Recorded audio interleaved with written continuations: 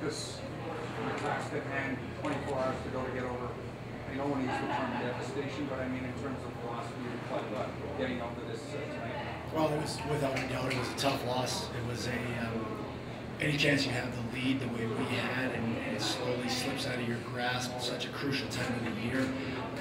It's a tough pill for those guys to swallow in that room. I've talked about the character and leadership that we have on this team. It's a group of young men that there's never been any quit. You know, obviously they're disappointed right now. They realize the opportunity to let it slip out of their hands. But we'll come in tomorrow and we'll have a chance to get our focus where it needs to be. And right now it needs to be focusing on one game, and to even break it down more than that, it needs to be focusing on winning one period. Last game you said it wasn't going to be fine. How do you think everybody's, your players especially, this wasn't?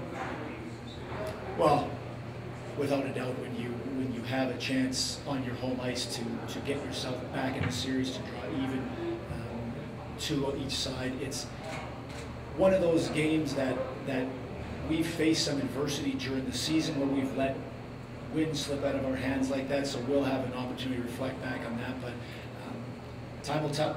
Time will tell here is the obvious statement whether that is a defining game in this series. Jeff, you said last week there was a lot of infighting on the bench. A lot of the guys were chirping with each other out there and back in the clubhouse. So what was that like tonight out there? What was the scene? Well, Calder Cup Finals, real intense. It's real intense hockey out there. It's intense on the bench. It's really, guys are dialed in the dressing room. So nothing's changed there for us. That's been the same way we've been all regular season, and it just ramps itself up a little bit more, even so in the playoffs. So same type of mentality we've had all season long here in the playoffs. We realize what's on the line here. We realize the importance, and the players are engaged and dialed in on what needs to take place here next game. How much of 4 days off was a double-edged sword for you guys?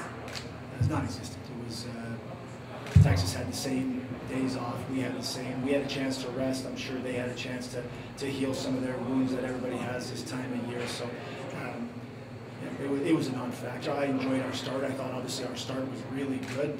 We had good energy. I thought their goaltender made some big saves. You know, it was the momentum they built. They built there at the end of the second, the first goal by Morin, and from there you could all of a sudden feel a little bit we were on our heels. And as much as we know as a team to not sit back, you have to give some credit to the Texas Stars. They're a real fast team. They don't give you a lot of room to make plays out there, and I thought that was evident as you pushed through into that third period. What were you doing to figure out what happened? I mean, is there just not enough time? You got to focus on the next game. You're going to go back and try to what happened from the midway point of the second period. Well, we're always adjusting during the game. We're making adjustments in between periods.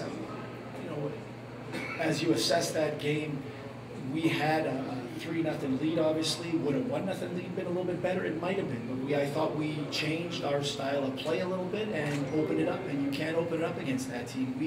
We tried to all of a sudden cheat on the wrong side of the puck.